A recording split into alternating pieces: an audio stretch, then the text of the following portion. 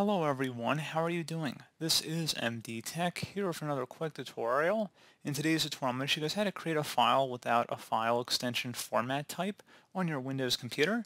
So this tutorial will apply for Windows 7 through Windows 11 computers, and it's going to be a pretty straightforward process. And without further ado, let's go ahead and jump right into it. So open up the search menu, type in Notepad, and we're going to go ahead and open it up.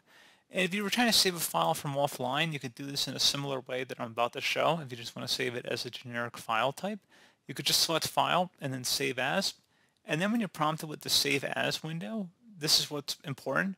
For Save As type, I'm going to click on the drop-down and select All Files. And then for file name, this is how you're going to save it as a generic file. You're just going to do an inverted comma. So just do the comma and then type in whatever name you want to name this file. And then another comma or inverted comma after the file name, and then you want to select save. And there you go, guys. I have the file now saved on our desktop. So pretty straightforward process. I do hope I was able to help you out, and I do look forward to catching you all in the next tutorial. Goodbye.